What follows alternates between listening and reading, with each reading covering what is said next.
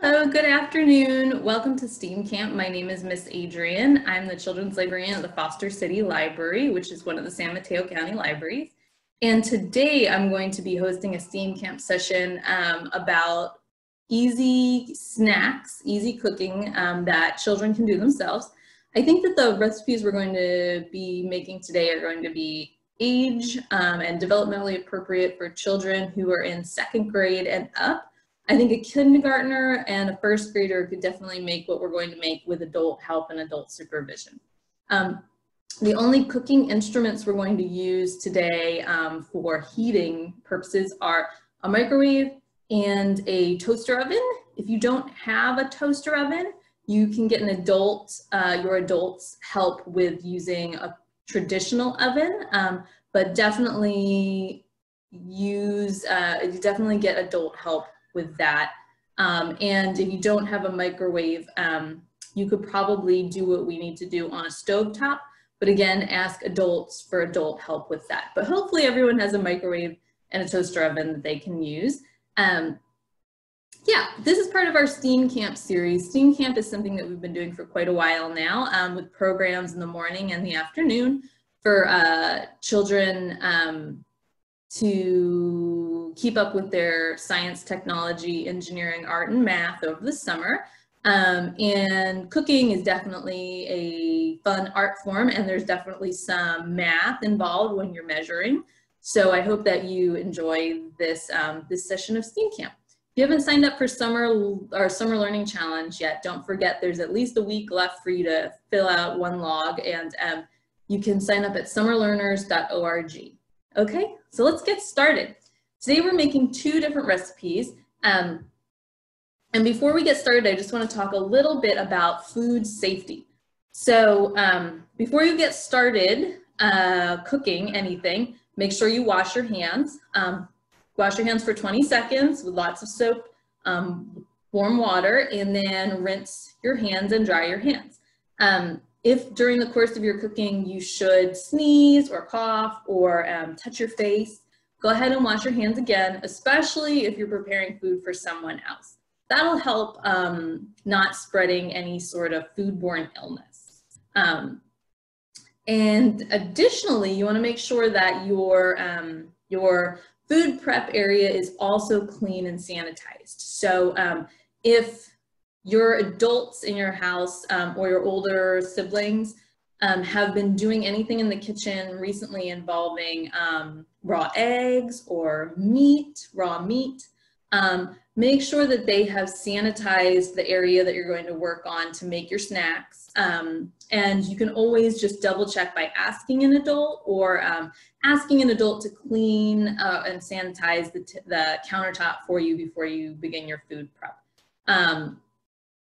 Otherwise, you know, you can just wash down your, if you're able to just wipe off your countertop with some soap and water, and that should be good. It's not going to sanitize, but it should clean your work area before you get started. Okay? Oh, and additionally, make sure that when you have your food, before you use it, make sure that it is fresh. It is packaged properly, and it doesn't have any sort of, you know, oddities about it. So make sure that if you have a can or a jar that you're going to open, the jar should pop up. That's the way you'll know that it was not opened. They have these lids. And you can always ask adults to check out the food that you're about to make before you use it, you know, because you just want to make sure, like in the case of something like a string cheese, you want to make sure that the packaging, that it's properly packaged, right? So this is sealed, there's no holes in it. Just do a quick inspection of the food that you're about to use before you use it to cook and before you eat it, okay? All right, so let's make our first recipe, which is English muffin pizzas. So I have here, this is a pretty simple recipe. I have here my English muffin. You're gonna need some mozzarella cheese. I'm gonna use a cheese stick, but you could use shredded mozzarella cheese, you could use a brick of mozzarella cheese, any of that is fine. And then you're just gonna need some tomato sauce. I've just got some regular pasta sauce here that we're gonna use for our English muffins. So English muffins are great because you don't have to cut them with a knife. English muffins you can usually break apart with your hands. So it's another good reason to make sure that your hands are clean. So if you start, you'll see English muffins sort of break open in the middle all by themselves. So you're just gonna use your thumbs to break it apart. And you just wanna be kind of gentle about this. If you're too quick, you might rip the English muffin. But so now that you have your English muffin in 2 parts, you're going to go ahead and get your tomato sauce with a spoon. Take a nice big spoonful of tomato sauce here, and then use the back of your spoon to spread it around your English muffin. All right, and then we'll do the other one. And we're gonna spread it around to make sure that we've covered our whole English muffin with sauce.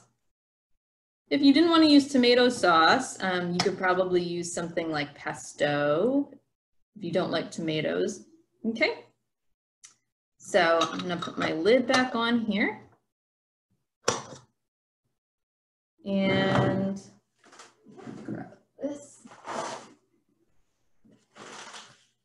Now I'm gonna go ahead and get cheese. I'm gonna use my mozzarella cheese stick here, but shredded mozzarella really is probably the best thing, the easiest thing to have, and you can buy that at the store. It's pre-shredded. I like the mozzarella sticks though, because you can sort of shred it with your hands. So you pull off a string and then just position it on your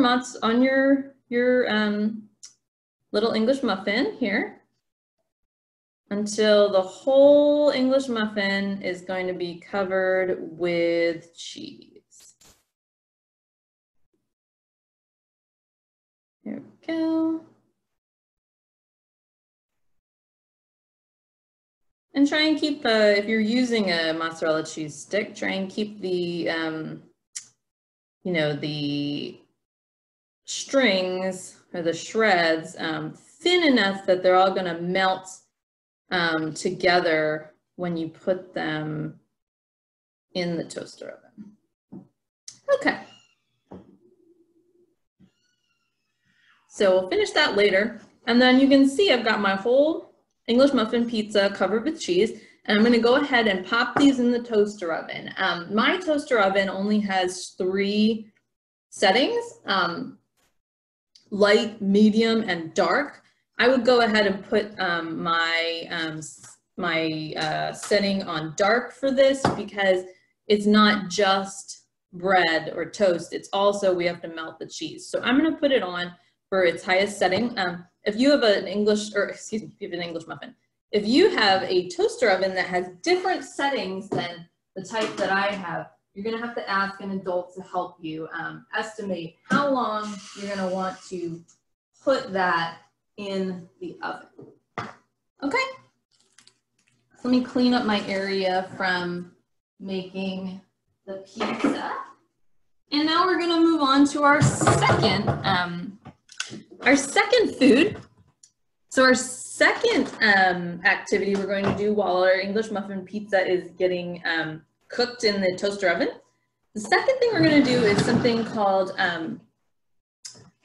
cinnamon cream cheese snails. And what you're going to need for this recipe is you're going to need some butter, cinnamon, sugar, cream cheese, some type of bread, and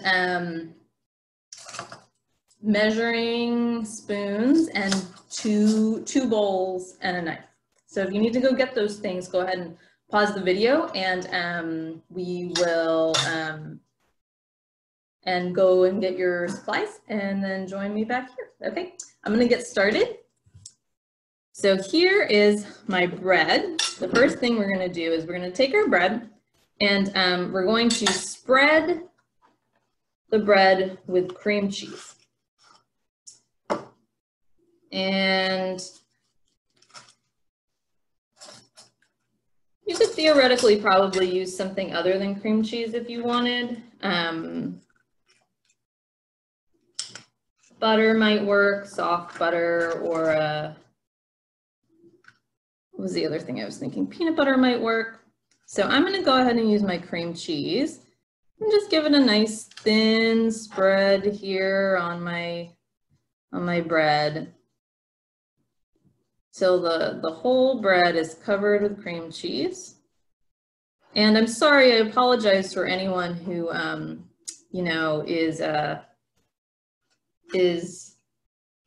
milk allergy. These recipes are definitely not dairy free. They definitely have dairy, they definitely have gluten.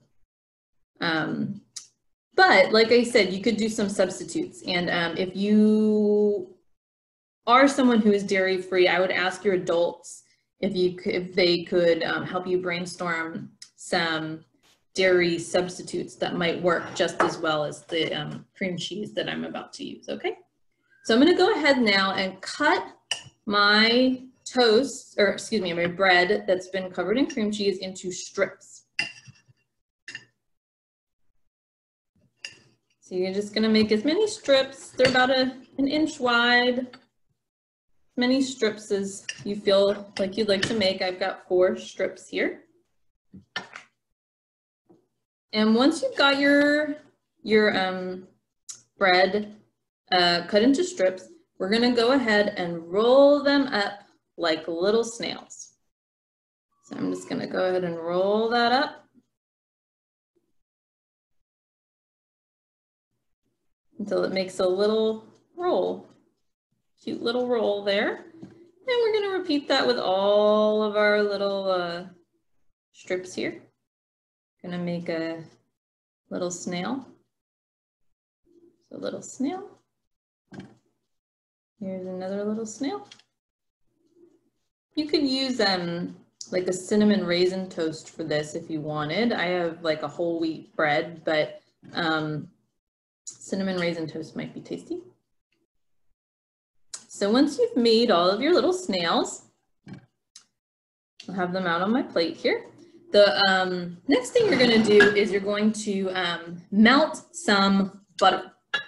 Now butter, what you're going to want is about a tablespoon of butter, and you can see on a butter package there's measurements on the package itself, which is really helpful. So you're going to want to cut off a slice of butter that is 1 tablespoon thick, and you can see that here. You would just want to cut right where that first indicator is for the tablespoon. Okay, then you're going to put that butter in a bowl and then put it in the microwave for about 30 seconds until it's completely melted. You see I have melted butter here.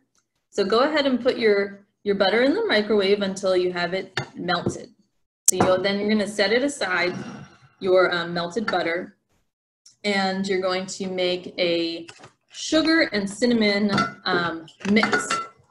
So I've got my sugar and my cinnamon here, and you're going to use 1 tablespoon of sugar and put it in your bowl. And then I'm going to use 1/4 teaspoon of cinnamon and put that in my bowl too. And then just mix it up until I have a nice sugar and cinnamon mix here, okay? When you're measuring with a measuring spoon, I'll show you. What you want to do is make sure you've got it just filled up to the top.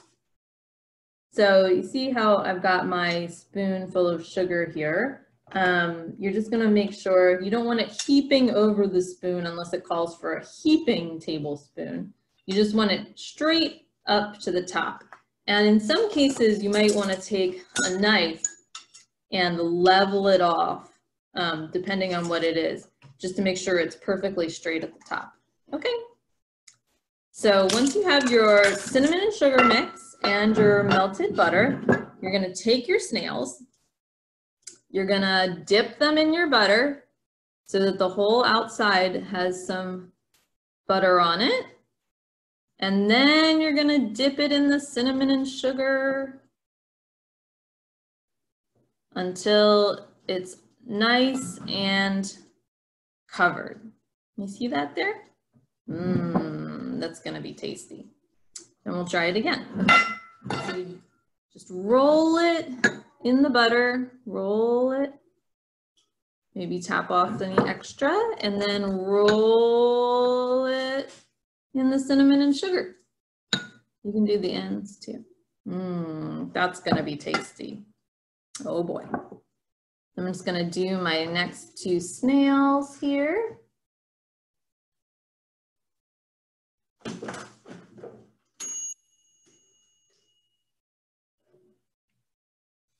And I'm rolling it in the cinnamon and sugar.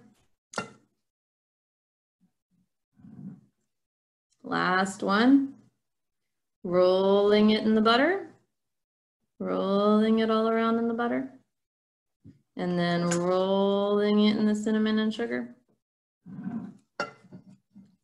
Till I've got a nice even coat of cinnamon and sugar on my snails. Okay, I'm gonna set them aside.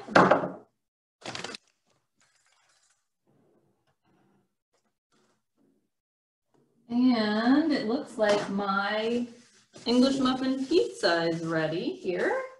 So I'm gonna pop that out of the oven.